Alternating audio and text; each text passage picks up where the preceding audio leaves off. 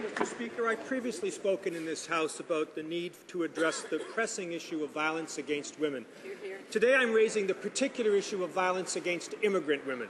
Systemic issues of gender inequality mean that immigrant women are frequently forced to relinquish their status in Canada in order to escape domestically abusive relationships or abusive employers.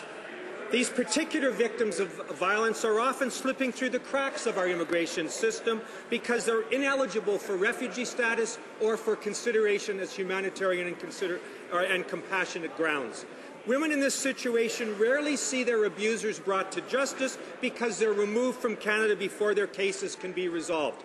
So as we prepare to debate the motion brought by my colleague from Churchill to establish a coordinated national action plan to address violence against women, I call upon the government to examine the precarious situation of immigrant women who are victims of violence and often have no recourse due to the loss of their immigration status. The honourable member for Scarborough Centre.